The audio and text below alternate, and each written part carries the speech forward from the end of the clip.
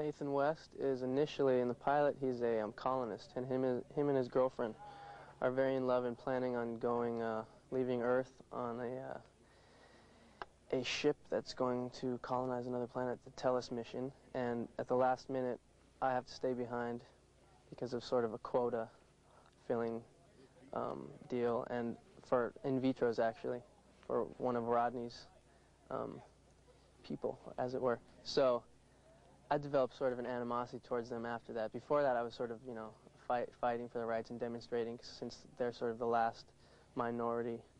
The planet sort of worked out all its problems of war and racism and sexism. It seems to be a pretty hopeful view of the future.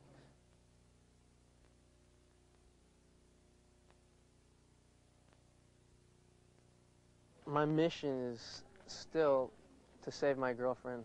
It's sort of my ongoing focus.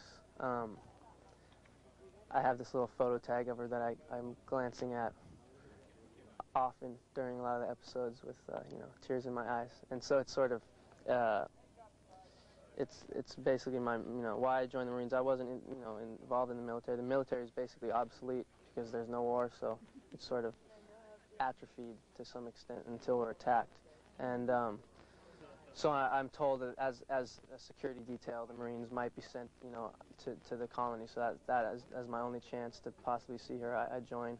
And then in the ensuing war and everything, I get caught up in the adventure and the action and become a Marine, and like it to some extent. It becomes, you know, my duty.